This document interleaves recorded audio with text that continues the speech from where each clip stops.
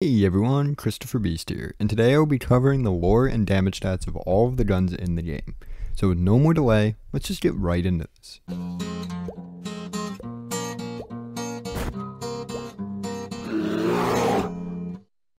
Starting off, we have the pistol. The pistol is known in lore as Type 75 Protector Pistol, and is based off the similarly named CZ75 pistol.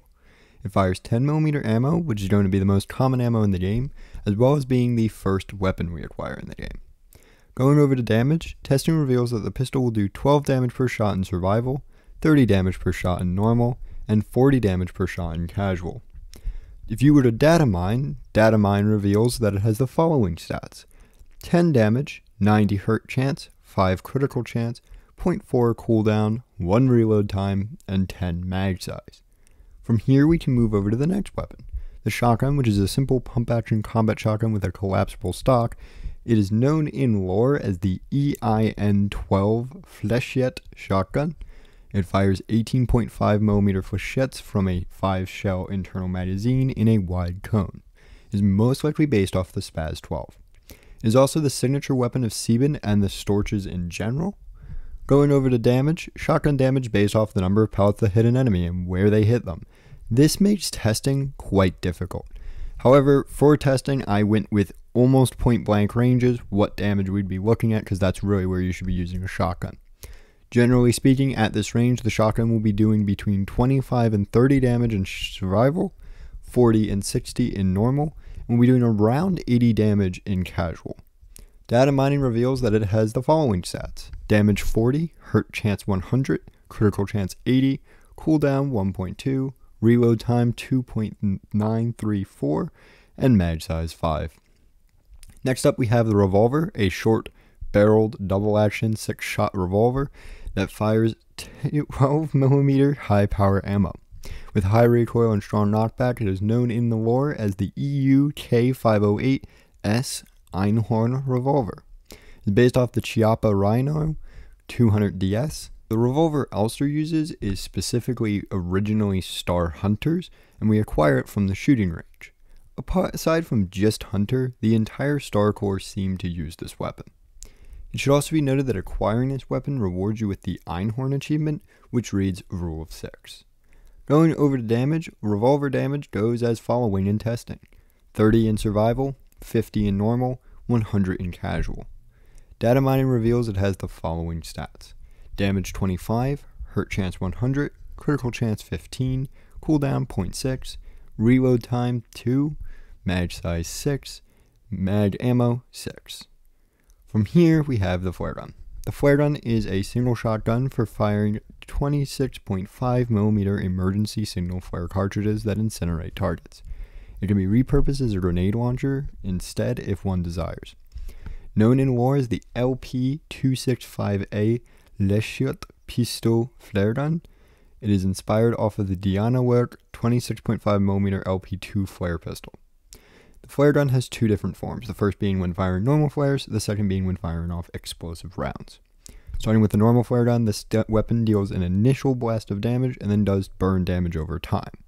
Testing reveals its damage to be 18 initial plus 5 burn in survival, 30 initial plus 5 burn in normal, 70 initial plus 5 burn in casual.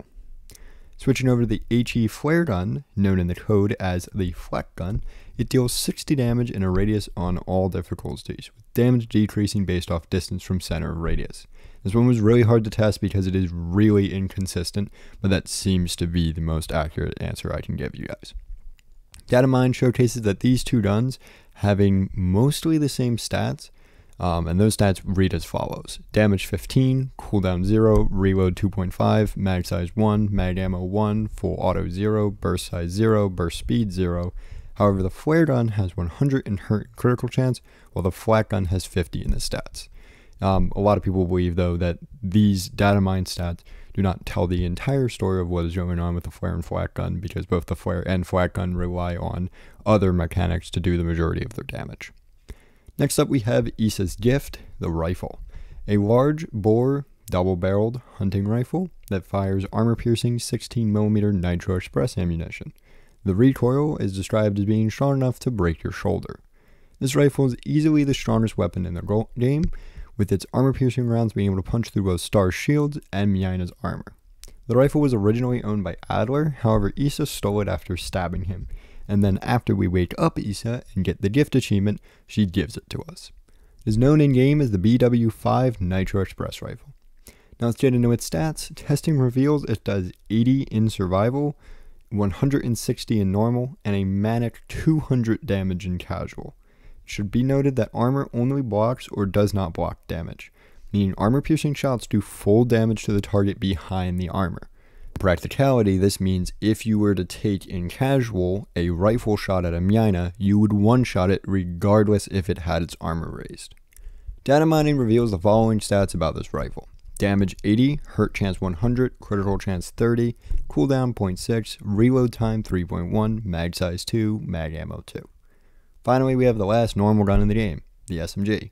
This is an automatic submachine gun with a collapsible stock that fires in 3-round bursts of 8mm compact ammo from a 30-round magazine. We obtained it from the desk of the Blockwork Calibri who ordered it prior, and it is known in lore as the Type 84 Drake submachine gun, with its ammo being known as the Weiqion 9 compact 8x22mm ammo. It is also the final gun we acquire in the game. Looking at its stats, testing reveals it does 8 damage per shot survival, or 24 per burst. It does 13 per shot in normal, or 39 per burst, and does 40 per shot in casual, or 120 per burst. Data mining will reveal the following stats about it. Damage 10, hurt chance 30, critical chance 3, cooldown 0.5, reload 1.8, mag size 30, mag ammo 30, full auto 1, burst size 3, burst speed 0.1. However, there is still technically one more weapon in the game, that being the cut machete that I made a whole video on in the past. I'm not going to spend a lot of time here on it, but this weapon does do 10 damage on all difficulties if it makes contact with the enemy. So that's all I've got for you today. Various weapons and their damage stats are something that at least to me was quite interesting to learn about. Special thanks to Kirk once again for helping gathering the data mine content, and Data, you're always a big help, and I appreciate you. If you'd like to see the data that I gathered for this video in an organized spot, I have added this data to the weapon wiki pages, which I will have linked below. Speaking of links, if you'd like to speak to other Signalis players or myself, I have updated the links for my Discords in the description, so if they weren't working prior, hopefully they should be working now. This has been Cristiferbeast. I hope you guys all enjoyed this, and if you'd like to see more content like this, be sure to subscribe, like, or leave comments. I try to read every single comment.